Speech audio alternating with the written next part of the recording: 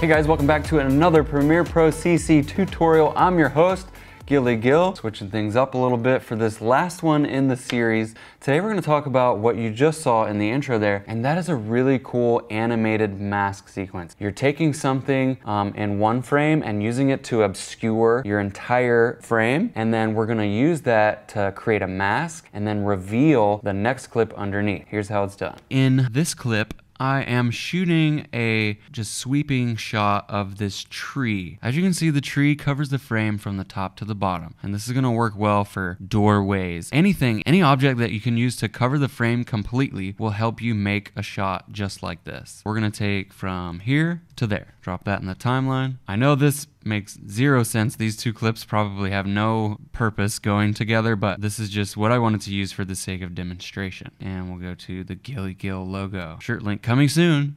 So we're gonna put both of those into the timeline, and now we have two clips that go side by side with each other. What we wanna do is use the tree to wipe transparency across the frame. So everything on this side of the tree will essentially be transparent. And like I said, you can use anything. You can use a book, you can use a doorway. Anything that's gonna cover the frame completely will help you achieve this effect. So what we'll do is we'll go into the timeline and we wanna shift this first clip up a track. And then we'll split the second clip so that we can bring this underneath. So we're kind of merging these two clips together. And we really need that clip to start right about there, because as the tree moves across the frame, everything on this side of the tree is going to be revealing the next clip underneath it. First of all, let's go from our zoom level of fit, maybe 50. There we go. We need a little bit of extra room around the outside of the frame to be able to create our mask. To do that, we're going to be masking the tree clip. So make sure that's selected, go into Effect Controls, and right here where it says Opacity, we're gonna grab the pen tool. And what we'll do with the pen tool is we're gonna start creating some points. And we're just gonna go in here and create enough points to align to the side of this tree. It doesn't have to be perfect, but we wanna isolate this new part of our layer. So you can see the opposite of what we want to happen has happened once we close that shape. Now if you go over to the effects control panel and we're going to click inverted because we want to keep the area that we didn't select visible. So now you can see we have this underneath layer is starting to show through. Now we want to toggle on keyframing for this mask path. Now here's what we got to do. Now this part's a little bit tedious because you have to go through frame by frame and move the mask points as the clip progresses. So as the tree's moving across, every frame we have to go through and adjust each individual mask path point so that we can animate this mask across the scene. If you lose your handles, all you have to do is click right here where it says mask, and there we go. We've got all our points there. We're just going to advance forward one frame. So you might have to hit Command or Control and forward one frame, or just arrow key right. Now, it's moved forward, so we're just gonna take this nodule right here, move it. We're gonna move this guy, and this one, and the bottom one. Okay, perfect. Cool, so we've moved our mask one frame. Now let's hit this button right here, go one frame forward, and we're gonna move the mask path again. And we're gonna keep doing this for every single frame. And I won't make you watch me do that every single frame, so we'll fast forward through this part.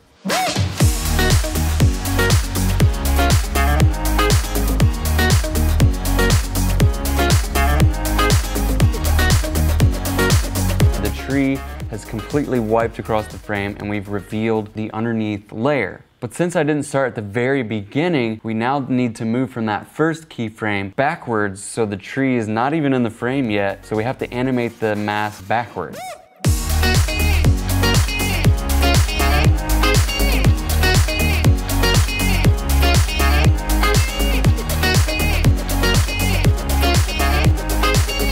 So at this point, we've gone backwards to the point where the tree is entering the frame, and then the very next frame where the mask starts to animate is when it starts to move. Since we've keyframed every position for this mask, every single frame, from the point the tree starts to reveal the underneath layer to the point the tree is all the way across the screen. And once you've done that, this is the end result. Now, you might notice that there's a little bit of anomalies throughout. Your mask might not be exactly perfect. On the edge of the tree line, you're seeing a little bit of what is on the actual layer. And if you need to refine your mask a little bit, you can do it like this. Go to a point where things start to look a little weird, we can change the feather of this mask, which will essentially make it more or less blurry. We don't want it to be razor sharp, so let's put it somewhere around 25. And then we can expand that mask. So let's expand it a little bit so that it moves towards the tree. The greater the value, the more the mask is going to move in an outward direction. We've feathered it and we're masking it a little bit. Let's see how that turns out.